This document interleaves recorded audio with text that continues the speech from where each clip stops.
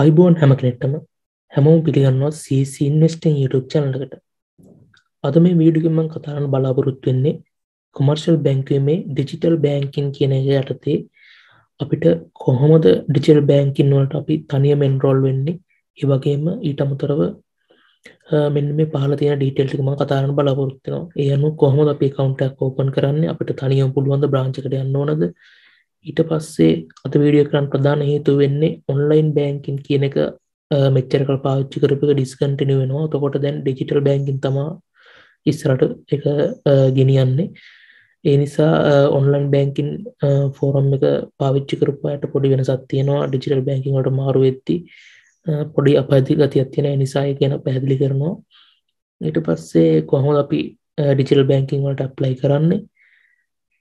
ඊට පස්සේ අපි ඩිජිටල් බැංකින් එකට ලොග් කරලා හෝම් පේජ් එකේ සමරියක් දෙනවා. ඊට පස්සේ පාස්වර්ඩ් එක අමතක වුණොත් කොහොමද ආපහු රිකවර් කරගන්නේ? එහෙම නැත්නම් ෆෝර්වර්ඩ් පාස්වර්ඩ් එක යූස් කරන්න කොහොමද? ඊට පස්සේ ට්‍රාන්සැක්ෂන්ස් කරලා බලමු අපි කොමර්ෂල් ටු කොමර්ෂල් එහෙම නැත්නම් වෙන බැංක් එකකට කොමර්ෂල් ඉඳලා BOC වගේ එකට බලමු.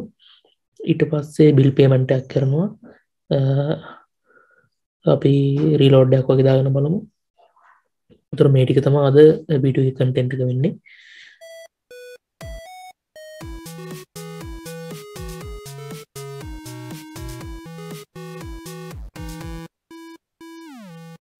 වීඩියෝ ටිකක් දිග වෙයි. ඒ නිසා මම පහළ සෙක්ෂන් වෙන් කරලා තියෙනවා. ඔයාලට පුළුවන් අවශ්‍ය කරන නැවිගේට් කරලා ඔයාලට අවශ්‍ය කොටස විතරක් බලන්න. හරි. ඉතින් සම්පූර්ණ process එක ඕනෑමට මුලින් ඉඳන් බලන්න. එහෙම නැතුව හිතන්න pocket password එක දැනගන්න ඕන කෙනෙක් ඉන්නවනම් ඒක විතරක් බලන්න පුළුවන්. පහළ මම සෙක්ෂන් වෙන් කරලා තියන්නම්. එතකොට කාලය ඉතුරු කරගන්න පුළුවන් ඔයාලගේ. අපි එන යමු වීඩියෝ එකට. මම මොබයිල් ෆෝන් එක යූස් කරලම මේ දේවල් කරන්න. මේ තියෙන්නේ එතකොට මම බ්‍රවුසර් එකට ලොග් වුණා.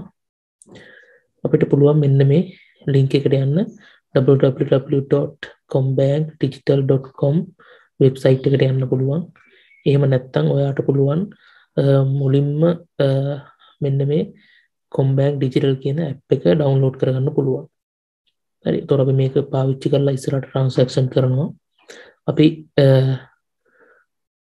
ඔයාට පුළුවන් මේක download කරගෙන ඉන්න මුලින්. ඊට පස්සේ මෙතන enroll to ComBank Digital කියන එකට ක්ලික් කරත් කෙලින්ම navigate වෙන්නේ මෙන්න මෙතෙන්ට තමයි. right. මෙතන තමයි එන්නේ. ඊට පස්සේ මෙතන enroll to ComBank Digital කියන එක ක්ලික් කරන්න. එතකොට අදාළ තැනට මේ විදිහට මේක යනවා. දැන් අපි බලමු මුලින්ම අපි කතා කරනවා කියේ කොහොමද account එකක් හදන්නේ. හරි. ඉතින් ඒකට ඔයාලට අනිවාර්යෙන් යන්න වෙනවා බැංක් එකට. හරි. මම මේ සම්බන්ධව අද 2022 ජනවාරි 29. හරි. එතකොට අද තත්ත්වය අනුව තමයි මම මේ ඩීටේල් කතා කරන්නේ. customer service එකෙන් අහපුවම එයාලා කියන්නේ at least one time you have to visit the branch for verification purpose. මොකද ඔයාගේ ID එක, email එක සහ phone number එක හරියට verify කරන්න ඕන බැංකුවට දීලා. හරි. ඒ නිසා ඔයාට එකපාරක් හරි account එක හදපු නැති කෙනෙක්ට බැංකුවට යන්න වෙනවා. මේවා sign detail letters ඒවා ඔක්කොම sign කරලා මේවා verify කරගන්න යන්න වෙනවා. හරි. ඒ නිසා අපිට තනිකරම online මේක හදන්න බෑ. දැනට ඔයාට එකපාරක් හරි බැංකුවට යන්න වෙනවා. හරි. බැංකුවට ගියාට පස්සේ ඔයාට පුළුවන් මේ දේවල් දීලා තියෙනවා නම්, ඒ කියන්නේ ඔයා email එකක් verify කරලා තියෙනවා නම්, phone number එකක් සහ ඔයාගේ identity verify කරලා තියෙනවා නම් ඔයාට පුළුවන් තනියම මීට කලින් digital banking පාවිච්චි කරලා නැත්නම් ඒකට enroll වෙන්න පුළුවන්. හරි. මම හිතන්නේ පැහැදිලි ඇති account එකක් open කරන process එක. ඊට පස්සේ මේ no online banking කියන එක මම දැන් පැහැදිලි කරන්නම්. මෙච්චර කල් අපි online banking පාවිච්චි කරා digital banking සහ ඒ වගේම online banking දෙකම බලමු. commercial bank එකට ගිහිල්ලා හරි commercial bank website එකට ආවම මෙන්න මේ විදිහට තියෙන්නේ. මෙතන අපි ComBank Digital තියෙන්නේ. මෙතන අපි online banking කියන එකත් මෙතන පල්ලෙන් අපි ක්ලික් කරපුවාම මේ විදිහට වෙන page එකකට යනවා.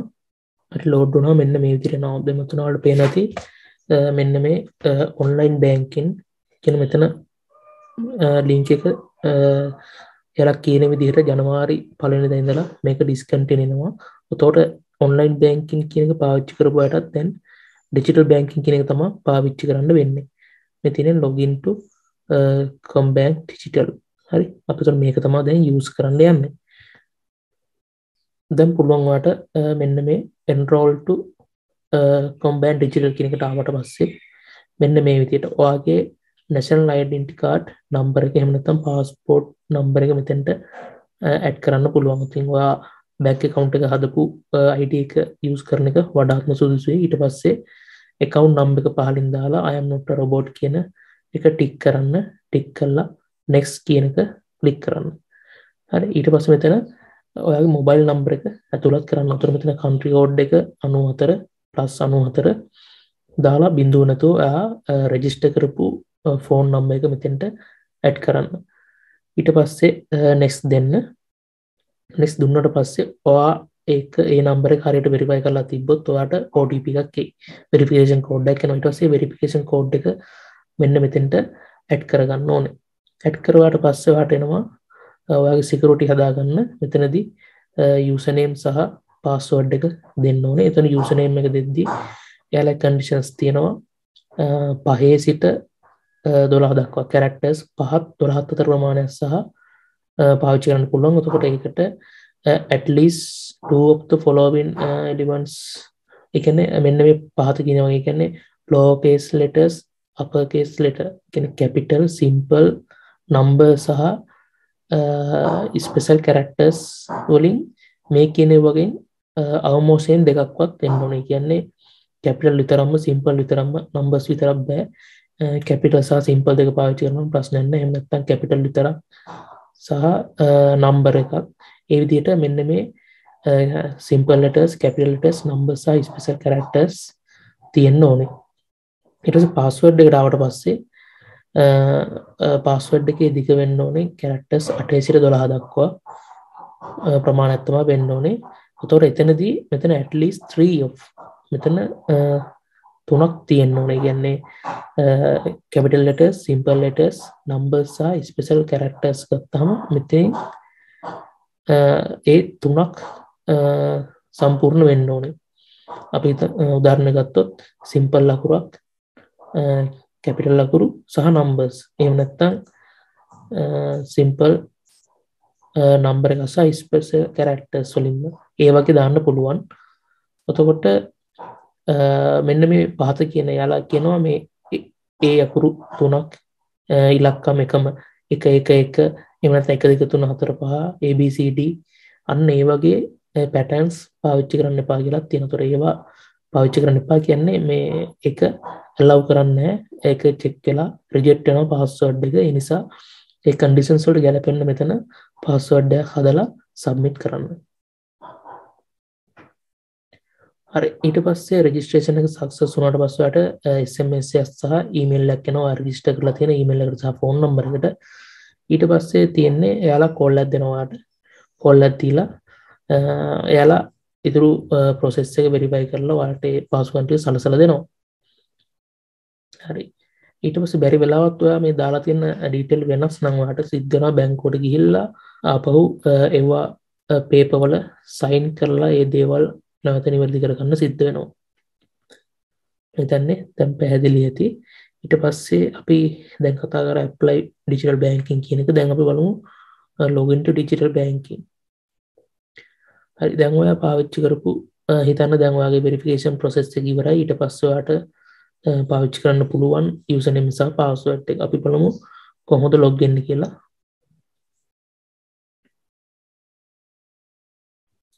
හරි. ඊට පස්සේ මෙතන username එක දෙනවා.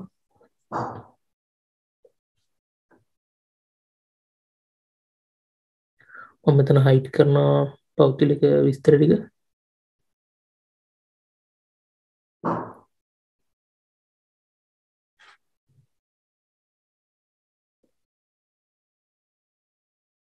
ඊට පස්සේ password එක දෙන්න ඕනේ.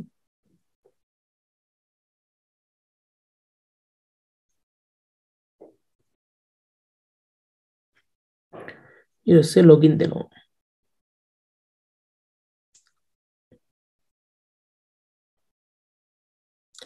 ඔයාලට පෙනේ මෙන්න මේ විදිහට account එකට සාර්ථකව log වෙන්න පුළුවන්.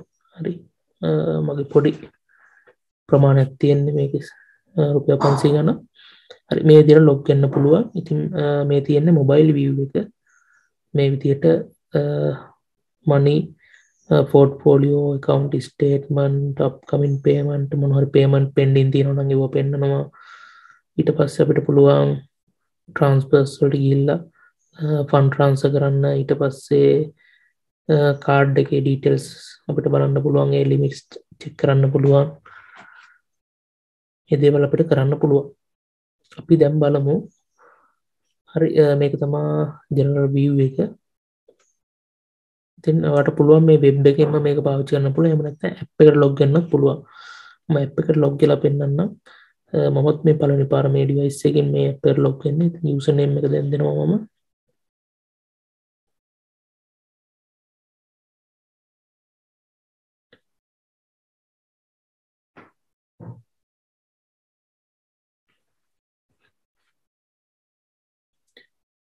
ඊට පස්සේ password එක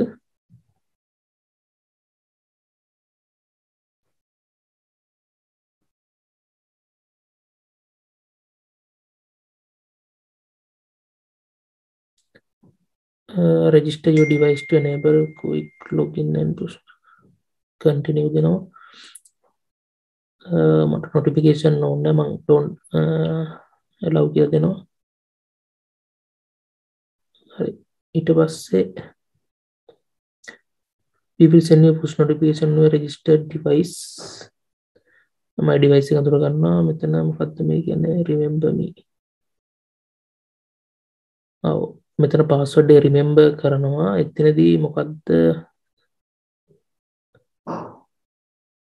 මම disable කරනවා. ඔයාලට පුළුවන් ඕනම් මෙතන pin එක හරි fingerprint එක හරි දුන්නොත් එහෙම ඔයා log වෙන අනිත් පාර වගේ fingerprint එකෙන් හරි pin එකෙන් හරි මේකට කෙලිම log වෙන්න පුළුවන්.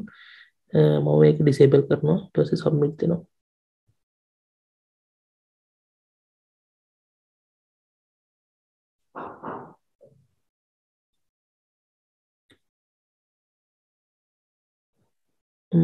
හරි ඊට පස්සේ මගේ නම්බර් එකට එනවා OTP එකක්. හරි ඒ නිසා මම අතින් type කරගත්තා. හරි මේ process එක තියෙන්නේ මේ මුලින්ම මේ device එක register වෙන නිසා. හරි ඒක close කරා.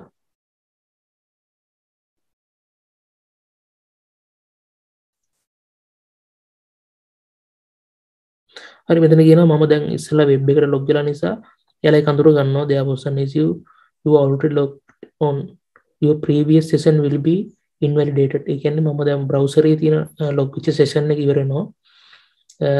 එකෙන් log out වෙනවා ඔටෝම. push notification මම allow කරමු නැති එක තමයි පෙන්නන්නේ සැරෙන් සැරේට. හරි මේ විදිහට account එකට log වෙනවා. මම හිතන්නේ වෙබ් එකේ යනකොට වඩා මේ app එකේ යන එක ගොඩක් ලේසි. use එකට ගිහපුවම අපිට change password change username මේ දේවල් ටික තියෙනවා. services transfer හරි මෙතන තියෙනවා predefine on account transfer interbank domestic payments international transfers bill payment මේ ටික තියෙනවා. අපි ඒ ගැන කතා කරමු. බලන්න දැන් මෙතන session එක අයින් වෙලා තියෙයි. අපි refresh කරලා බලමු. ඔව් හරි ඒ විදිහට එක අයින් වුණා. මම ඒක clear කරලා දාන්න.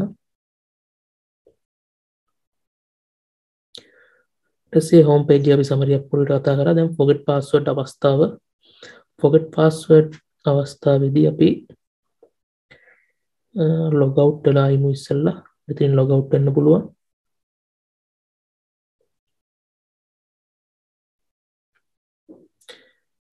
දැන් මම මට මතක විදිහට ගහනවා username එක. මම මෙතන වරද්දලා ගහන්න. ඊට පස්සේ having trouble logging in කියලා තියෙනවා. හරි ඊට පස්සේ මම දෙනවා මෙතන කෙලින්ම මගේ identity number එක V එක උරත් දෙන්න. account number එක ඕන මෙතනට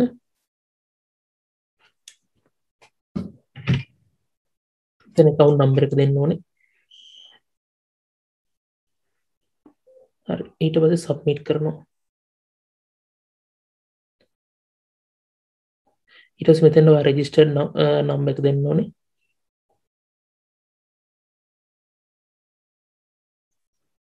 ඊට පස්සේ code එකක් එනවා phone එකට.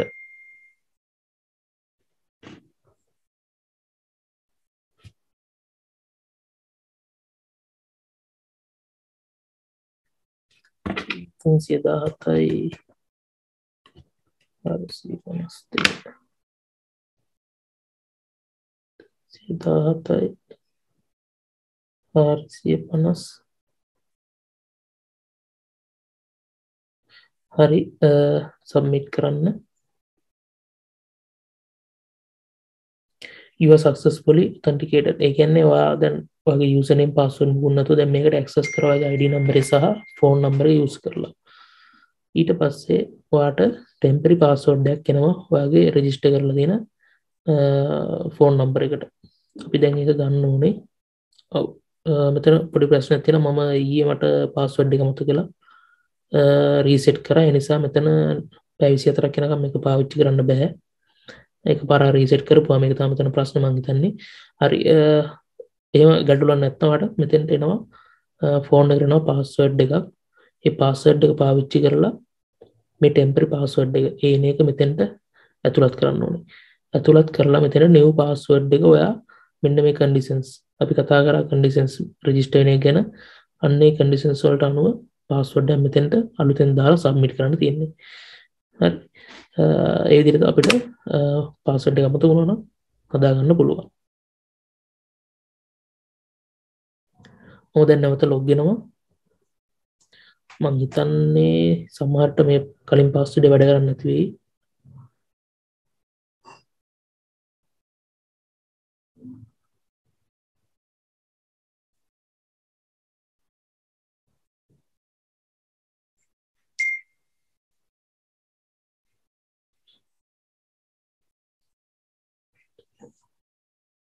හරි මම රික්වෙස්ට් කරපු නිසා නැවත මට පාස්වර්ඩ් එක රීසෙට් කරන්නම වෙනවා.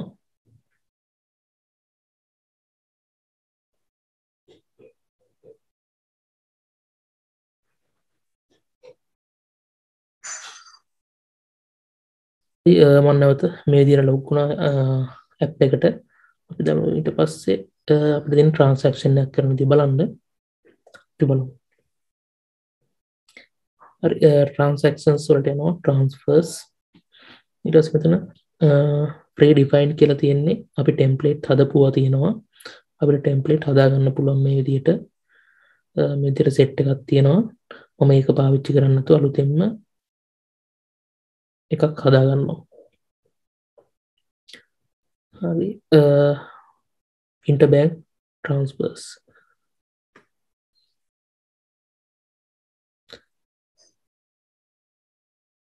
හරි මෙතන කතා කරන්නේ commercial to commercial transfer එකක් ගැන.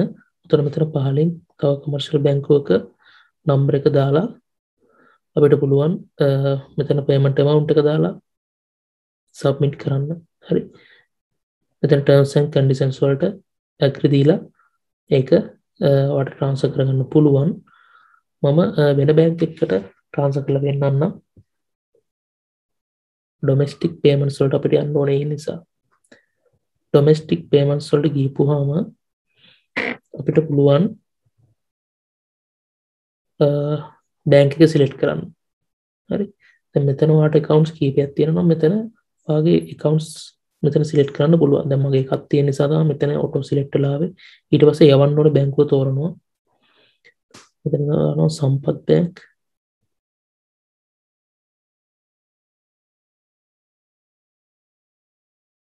සම්පත් බැංක් මොරටු මුල්ල සම්පත් බැංක් මොරටු මුල්ල. ඊට පස්සේ account number එක මෙතන දාන්න ඕනේ.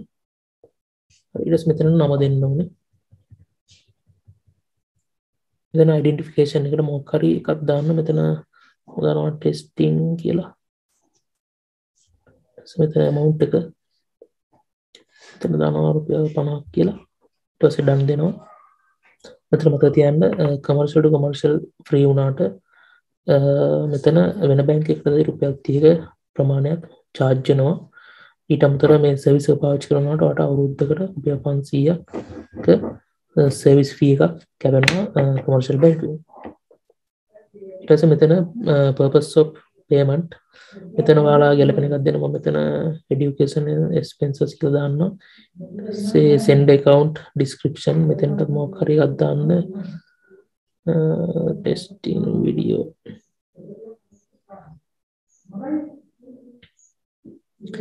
ඊට පස්සේ කමෙන්ට් එකක් කැමති නම් දාන්න.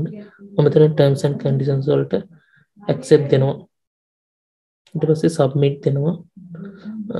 account description එක කමෙන්ට් එකක් මෙතන දාන්න ඕනේ වගේ.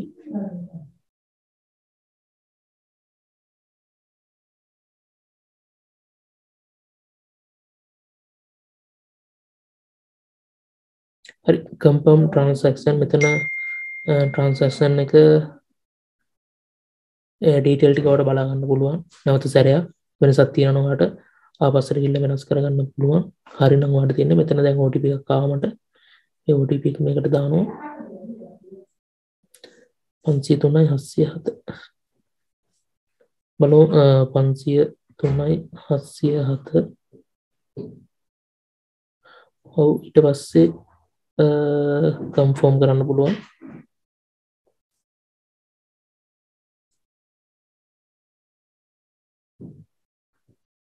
ඊට පස්සේ මෙතන ටෙම්ප්ලේට් එක සේව් කරගන්න පුළුවන් මොකක් හරි.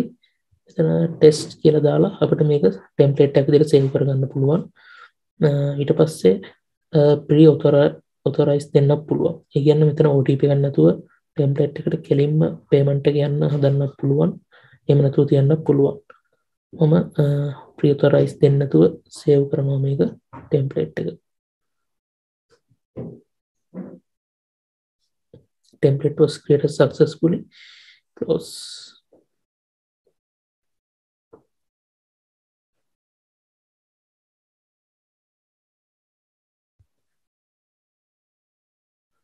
බලමු outgoing fund transfers. හරි අතන මම මේ තියන්නේ මෙතන කලින් ට්‍රාන්ස්ෆර් කරපුවා. බලමු දැන් දාපික තාම ඇවිල්ලා නැහැ.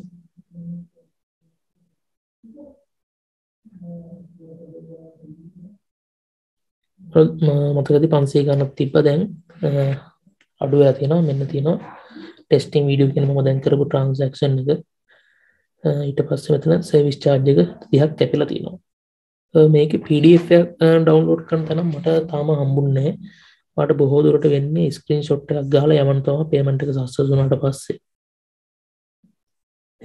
දැන් බලන්න මෙතන Predefine වලට ආවම ටෙම්ප්ලේට්ස් තියෙනවා. ටෙම්ප්ලේට්ස් වල දැන් මෙන්න මෙතන මේ ටෙස්ට් කියන එක මතකද මම ටෙස්ට් කියලා සේව් කරා ඉස්සෙල්ලා ට්‍රාන්සැක්ෂන් එක. ටෙස්ට් කියන එක යූස් කරොත් එහෙම වට අර කලින් ඩීටේල් බැංක් ඩීටේල්ස් නම ඒ හැමදේම එක්ක ටෙම්ප්ලේට් එක දෙන්න එනවා. අර විදිහට සම්පත් බැංක් පොරට මුල්ල මේ ටික ඇවිල්ලා ඔයාට amount එක දාලා කෙලින්ම සබ්මිට් කරන්න පුළුවන්. මෙතන OTP එක එනවා මොකද මම ප්‍රී ඔතොරයිස් දුන්නේ නැති නිසා. ප්‍රී ඔතොරයිස් දුන්නොත් ඒ විදිහට කරගන්න පුළුවන්. ඩිස්කාඩ් කරනවා. ඒ බිල් පේමන්ට් එකකුත් කරමු. transaction වලට නැවත යනවා. ඊට පස්සේ bill payment.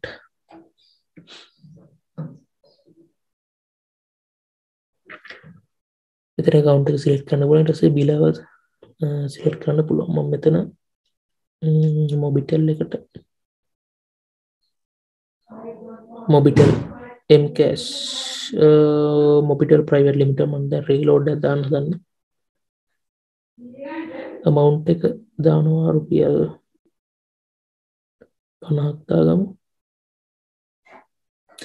බලන්න 499යි තියෙන්නේ. ඊට පස්සේ මෙතන date එක set කරන්න පුළුවන්.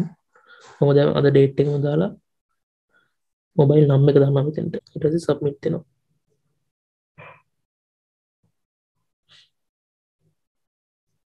ඊට පස්සේ නැවත check කරන්න පුළුවන් හරිද කියලා numbers ඒ දේවල්. ඊට පස්සේ OTP එක ඇතුළත් කරන්න.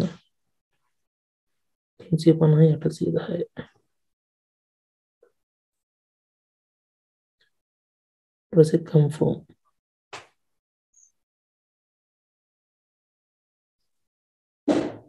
මේකත් ඕන සේව් කරගන්න පුළුවන් ප්‍රියතරයිස් දීලා මම ඒකට ප්‍රියතරයිස් දෙනවා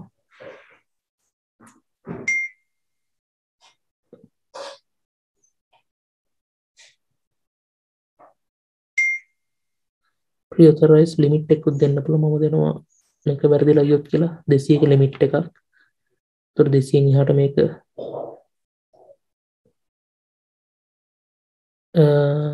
ඔතන තියෙන ප්‍රියතරයිස් ලිමිට් එක කියන්නේ 200ට වඩා වැඩි නම් ඔයාලට OTP එකක් දෙන්න වෙනවා. මැක්සිමම් ලිමිට් එකකුත් තියෙනවා. ඒක දුන්නොත් එහෙම 50000 දක්වා OTP එක ඉල්ලන්නේ නැහැ. ඔම ලිමිට් එක දෙනවා 200. ඊට පස්සේ සේව් කරනවා.